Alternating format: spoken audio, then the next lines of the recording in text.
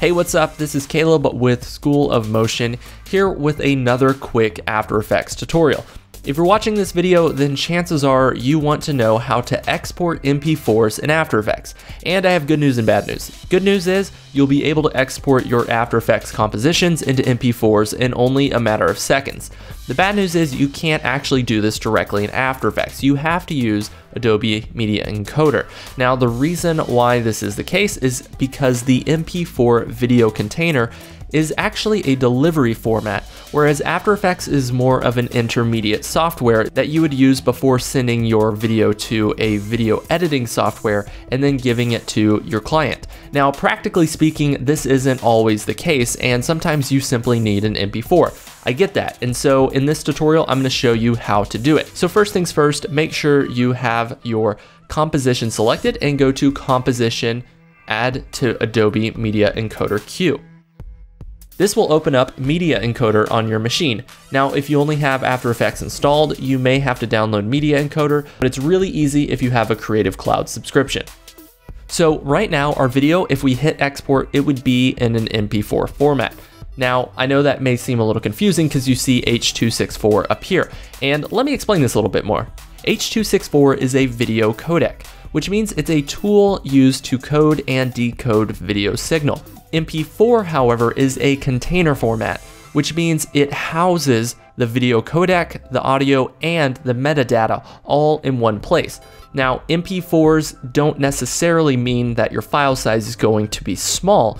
An MP4 file can be the exact same size as an MOV video container, but the codec has a lot to do with the file size.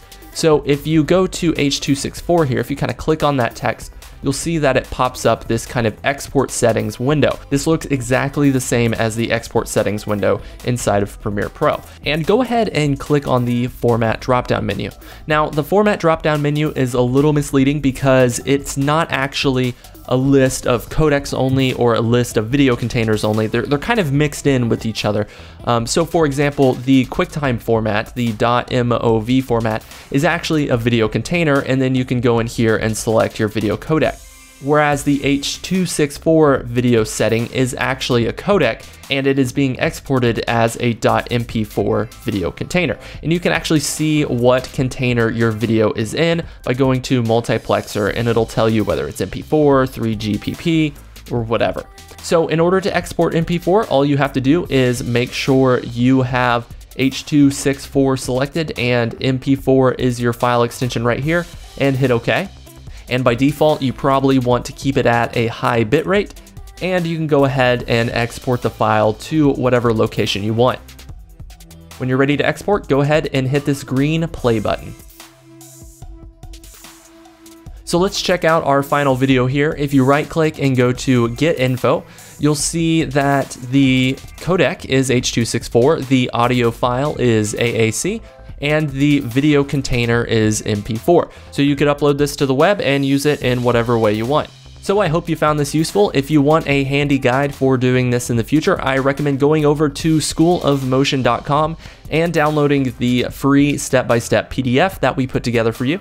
Or if you want to learn more about After Effects, motion design, or just the industry in general, go check out School of Motion. This has been Caleb Ward. We'll see you next time.